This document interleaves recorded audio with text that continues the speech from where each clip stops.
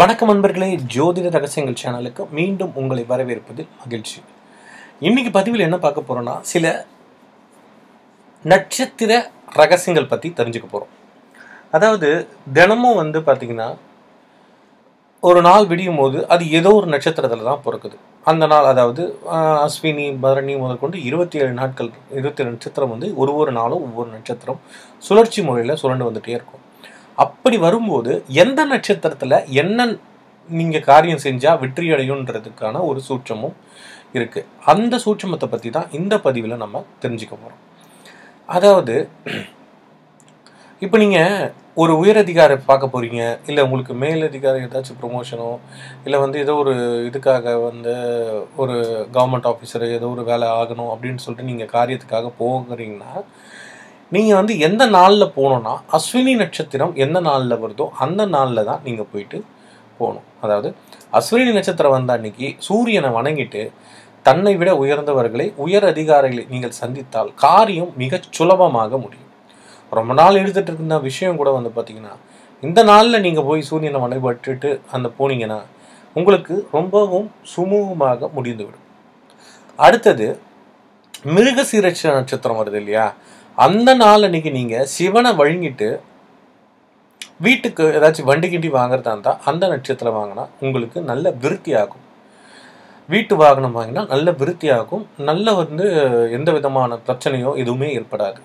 So வண்டி வாங்கணும் வீட்டுக்கு அப்படின்னு நீங்கள் முடிவு பண்ணிங்கன்னா மிருகசீரிஷ நட்சத்திரத்தில் மட்டும் வாங்குங்க. அடுத்தது அஸ்த நட்சத்திரத்தில் அம்பாளை வணங்கி விட்டு பெண் பார்க்க சென்றால் திருமணம் உடனடியாக நிச்சயமாகும். கிருஷ்ண பகவான் இதே நட்சத்திரத்தில் அம்பாளை வணங்கி விட்டு சத்யபாமாவை பின் பார்க்க சென்றார். இதனாலேயே சத்யபாமாவை தடங்கலின்றி மணந்தார். அதனால என்ன சொல்லுவாங்கன்னா, அஸ்த நட்சத்திரம் அன்னைக்கு மட்டும் அம்பாளை வணங்கிட்டு பெண் பார்க்க செல்ல போங்க. இல்லை ஐயர் இது மாதிரி நல்ல நாளில் குடிச்சாரு அப்படின்னு சொல்லிட்டு நீங்கள் வேறொரு நாளில் பெண் பார்க்க போனீங்கன்னா அது உங்களுக்கு தடைகள் ஏற்படவும் வாய்ப்புகள் உண்டு. ஆனால் இந்த நாட்களில் நீங்கள் போனீங்கன்னா உங்களுக்கு அந்த வெற்றி நிச்சயம் வெற்றி கிடைக்கும். அடுத்தது அனுஷ நட்சத்திரத்தில் சிவனுக்கு அர்ச்சனை செய்துவிட்டு இரும்பு இயந்திரங்கள் தளவாட சாமான்கள் முதலியவை வாங்கினால் தொழில் நல்ல வளர்ச்சி உண்டாகும். சரிங்களா?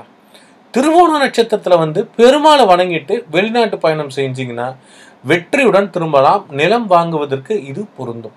ஏதாச்சும் ஒரு நிலம் வாங்க போறீங்க அப்படின்ற பட்சத்தில் நீங்கள் திருவோண நட்சத்திரத்தில் பெருமாளை சாமி கும்பிட்டுட்டு நீங்கள் போனீங்கன்னா அது வெற்றி. அவிட்ட நட்சத்திரத்தில் முருகப்பெருமானை வணங்கிவிட்டு வெளியே சென்றால் விபத்துகள் நேரவே நேராது. அவ்வாறு ஏற்பட்டால் காயமின்றி தப்பிக்கலாம். சரிங்களா? அவிட்ட நட்சத்திரத்தில் முருகப்பெருமானை வணங்கிவிட்டு வெளியே சென்றீங்கன்னா உங்களுக்கு எந்த விதமான பிரச்சனையும் ஏற்படாது. ஏன் அப்படி சொல்கிறோம்னா, சில பேருக்கு சில இடத்துல கண்டம் இருக்குது அப்படின்ற மாதிரிலாம் சில ஜாதகத்தில் சொல்லியிருப்பாங்க. அவங்க இந்த நாட்கள் இல்லாமல் வேறு ஏதாவது நாட்களுக்கு அவங்க போனாங்கன்னா அவங்களுக்கு பிரச்சனை ஏற்படுறதுக்கான வாய்ப்புகள் உண்டு. ஸோ அதனால் நீங்கள் இதை இப்படி பண்ணுங்க. பூச நட்சத்திரத்தில் பெருமாளை வணங்கி வந்தீங்கன்னா தீராத வியாதிகள்லாம் உங்களுக்கு தீருங்க. அறுவை சிகிச்சை செய்வதற்கும் டாக்டரை அணுகி வைத்தியம் செய்வதற்கும் இது ரொம்ப பொருத்தமான நாள். அதனால் உங்களுக்கு ஏதாச்சும் ஆப்ரேஷனோ உங்கள் ரிலேட்டிவ்ஸ்க்கு ஏதோ ஹாஸ்பிட்டலில் பெரிய இதில் என்ன கன்சர்ன் பண்ணுறாங்க இல்லை ஆப்ரேட் பண்ண போகிறாங்க அப்படின்னா பூச நட்சத்திரத்தில் பண்ணுங்க. அது உங்களுக்கு நன்மை கொடுக்கும். சரிங்களா? அடுத்தது மருத்துவர்கள் பார்த்தீங்கன்னா புனர்பூச நட்சத்திரத்தில் ஸ்ரீரங்கநாதரை வழிபாட்டு வந்தாங்கன்னா கைராசிக்காரர் அப்படின்ற பெயரை எளிதாக பெற்றுடலாம். ஸோ மருத்துவர்களுக்கான இது, அதாவது டாக்டர்ஸ் புனர்பூச நட்சத்திரத்தில் ரங்கநாதரை வழிபட்டு வந்தாங்கன்னா கைராசிக்காரர் அப்படின்ற பெயரை அவங்க ஈஸியாக சம்பாதிக்க முடியும். அடுத்தது மாணவர்கள் ஒவ்வொரு மாதமும் புனர்பூச நட்சத்திரம் வர அன்னைக்கு பெருமாளை வணங்கி அர்ச்சனை செஞ்சாங்கன்னா படிப்பறிவு அதிகமாக வளரும். தேர்வுகளில் எளிதாக வெற்றி கிடைக்கும். ரொம்பவும் அவங்க கஷ்டப்பட வேண்டிய அவசியம் இருக்காது. இது வரைக்கும் கம்மியாக ஸ்கோர் பண்ணுற குழந்தைங்க கூட பார்த்தீங்கன்னா அந்த நாட்களில் நம்ம இப்போ சொல்ல போகிற இந்த பரிகாரத்தை பண்ண அவங்க வாழ்க்கையில் பார்த்தீங்கன்னா ஒரு நல்ல மாற்றம் முன்னேற்றம் ஏற்படும்.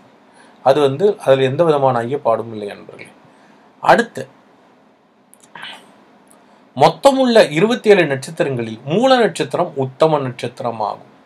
இந்த நட்சத்திரத்தில் அருகம்புல் மாலை கட்டி விநாயகருக்கு வணங்கிவிட்டு மேற்கொள்ளும் பயணம் யாவுமே வெற்றிதான். அதில் எந்த விதமான டவுட்டும் கிடையாது நண்பர்களே. ஸோ வந்து இதுதான் வந்து சூட்சம குறிப்புகள், நட்சத்திரத்துக்கான சூட்சம குறிப்புகள். இதை பேஸ் பண்ணி தான் வந்து எல்லா காரியங்களுமே சக்ஸஸ் ஆகிறது எல்லாமே. ஸோ இப்போ நம்ம கொடுக்கப்பட்ட இந்த 10 வகையான குறிப்புகள் நம்ம சொல்லியிருக்கோம். இந்த 10 குறிப்பில் என்ன காரியத்துக்கு என்னன்றதெல்லாம் சொல்லியிருக்கோம் இல்லையா? அதை மட்டும் நீங்கள் ஃபாலோ பண்ணி வாழ்க்கையில் வந்து வேறு நல்ல முன்னேற்றங்கள் ஏற்படணுன்றதை நான் வேண்டி விரும்பி கேட்டுக்கொள்கிறேன். நன்றி, வணக்கம். இந்த வீடியோ வந்து பார்த்தா மட்டும் பத்தாதுங்க, உங்களுக்கு தெரிஞ்ச விஷயத்த எல்லாருக்கும் ஷேர் பண்ணுங்கள். ஸோ வீடியோ பிடிச்சிருந்தால் லைக் பண்ணிவிட்டு எல்லா வீடியோஸும் ஷேர் பண்ணுங்கள். சேனலில் சப்ஸ்கிரைப் பண்ணாதாங்க சப்ஸ்கிரைப் பண்ணுங்கள். இது போல் நிறைய வீடியோக்கள் உங்களுக்கு அடுத்தடுத்து வர காத்துக்கிட்டு இருக்கு. நன்றி நண்பர்களே, வணக்கம்.